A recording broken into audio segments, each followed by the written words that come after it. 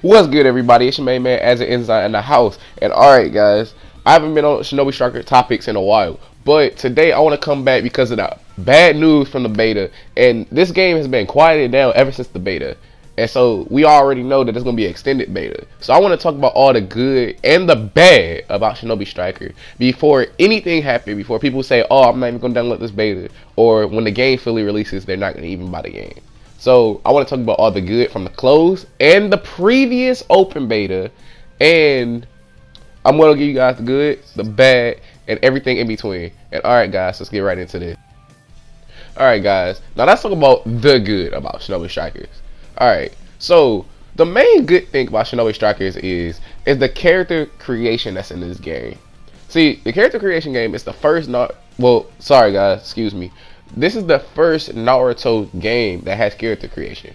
So basically how the Xenoverse series has started off, it became super popular, stuff like that. Xenoverse 1 wasn't really that tilted towards fighting, and then Xenoverse 2 became tilted towards fighting.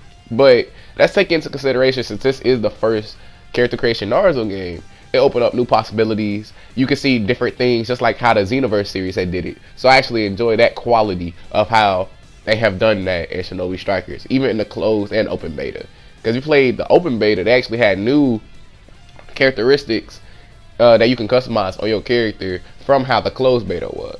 So I just wanted to get in that topic because I know that's the first thing on everybody's mind is character creation. But let's go to the second topic.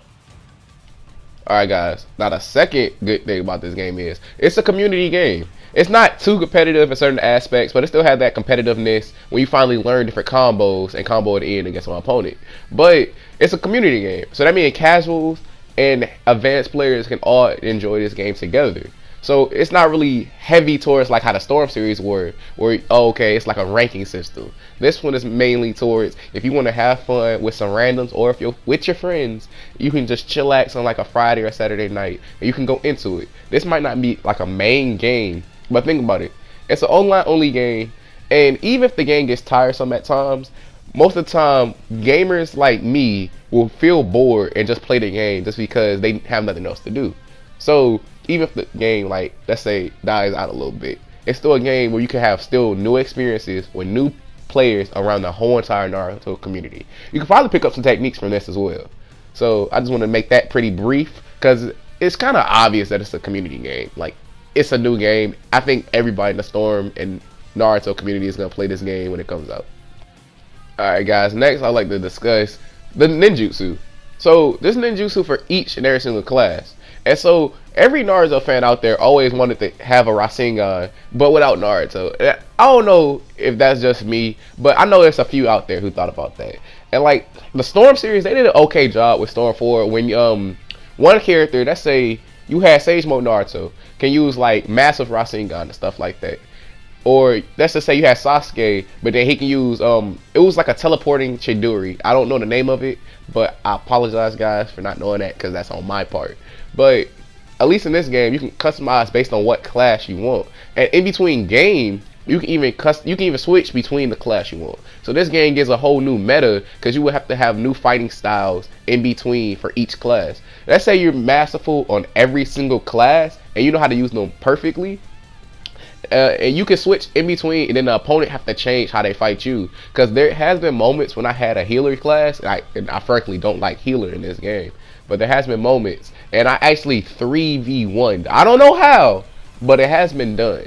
So each tactic is different for each character, each class you do. So that's also like a mini meta that the game offers to it. So that's also one of the good parts I had wanted to discuss. But with all the good parts, there's gonna be some bad parts, so I'm gonna talk about that next. Alright, guys, so I talked about the main 3 good aspects. Now let's talk about the main 3 bad aspects that is in Shinobi Striker that they need to change before the game releases and before the next open beta. Alright, so the main issue that they really need to touch upon is their server. The server can make or break a game. So no matter what type of game, even if the game is extremely good, the server is going to make the game look like it's even worse than what it should be. So that's for any game, not just Shinobi Striker. There has been moments, like even in my closed beta, because I didn't really get inside the open beta because it was too many people over there. See, that's the main issue over there. But if you can't have a online only game supported in your own server, that's kind of a big issue for everyone, because that means it might be good matches that you experience, but overall it's gonna be like more bad matches. So let's say like 1 out of 5 you're gonna have a good match with no lag, and then the other 4 is gonna be straight connection issue. So that's gonna be the main issue that I need to work on. Sorry guys, but as I was doing this part of the video, when I was focusing on the servers part, I just realized that that's mainly the only big issue that's in this game. Because other than the servers, the game itself is really put well together for a new concept of Naruto. It's actually pretty creative. But I already said how the servers are messed up, so I can't really talk about that again. But I guess that's the main issue, or almost only issue, that this game has. But I'm not for sure about all the other issues, but some of you guys have experienced a lot more. So if you guys want, you guys can comment that down below. But the only issue I can come up with and think about mainly out of the good that I have seen from this game is just how the servers are. But there is one last thing I want to talk about, that this game does have a lot to offer, even more than just the good parts. Alright guys, so the game can offer a lot more than just the good topics I already talked about in this video. It can offer the gateway of even more new good Naruto games. So this game might be mediocre at best to some, even me maybe later, but that doesn't mean down the line in the future this game can be one of the top. Let's say it like this, like how I was talking about in this video earlier about Xenoverse a little bit. Well, Xenoverse 1, it wasn't really that dubbed into fighting. It was just mainly a creation game. But then when they had the second one is massively greater than the first one in comparison. They have improved like the fighting mechanics of it to such a degree where you can barely recognize the first game, but you can know it from how the customization is. It's the skill.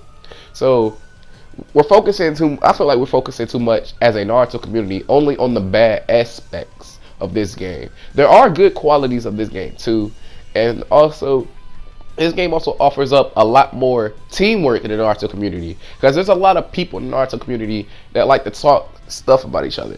Remember at Storm, if you go into a ranked match and then you lose or you win, you have all those people who would literally disconnect their game or unplug their game or leave, and you will not get any points. Well, in this game, you can't really do that. If somebody leaves, then that's a greater loss for their whole entire team, and you still win and level up and get your points. So this game has done aspects that other Storm games haven't pulled or took from. So this game does have a lot more to offer than even things I'm talking about now. It offers up a preparedness in the Naruto community, because you can even build friendships in this game, which I actually have. I have gained so many subscribers and friends just by talking about this game and doing discussions. And there are so many other people in the Naruto community, like Afro Senju, Ray Metalcore, Natsuchi. Those people, they have grown a little bit from this game, especially Afro. Afro has seen this game so many times that it's interchangeable, and I feel inspired to do Shinobi Striker's video just because of his videos. So alright guys, I know I'm getting a little too off topic with this subject, but if you guys took anything from this video, I will appreciate it. Thank you guys, because guys, we are the community that makes a change in the Storm community. I know that kind of didn't make sense, but I'm gonna go with that. Because guys, you can make a difference. You can talk to Bandai. We can make surveys. It's stuff like that. The small things can change and make even bigger, greater things. I learned from somebody, if you think pennies, you get pennies. If you think dollars, you get dollars. But alright guys, I hope to see you guys later. I hope to make more Shinobi Strikers videos. And if any of you guys like this video, please like and share to all your friends, and may even subscribe if you guys actually truly like this type of content that I do. But alright guys, and alright Storm community, As It Enzyme is out.